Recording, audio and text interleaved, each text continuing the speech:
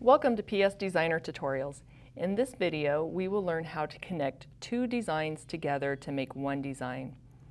On my screen, you'll see that I already have two different designs that are open that I want to connect together. First thing that I want to do is position them closely together. So I'm going to select one design, and hovering with the little hand, I'm going to drag it over as close to the other design as I can. I'm going to now zoom into that area and see how close I got it. So pretty close.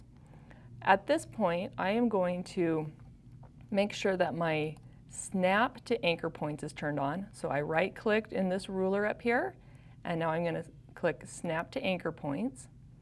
And I'm going to now use my edit tool, or my shape tool, and taking this start point, I'm going to snap it to the end point of the previous design. When I hit return, my previous line will go away, and you can see that those are in the same position. However, they are not connected. I still have one shape here, and then I have one shape over here. So what I want to do to connect both of those items to make them one unit is I'm going to go to my select tool. I've got my first design selected, and then I'm going to come over to my sequence view. You can see that first one is selected. I'm going to hold down my Control key and select the second one. Now I've got two items selected.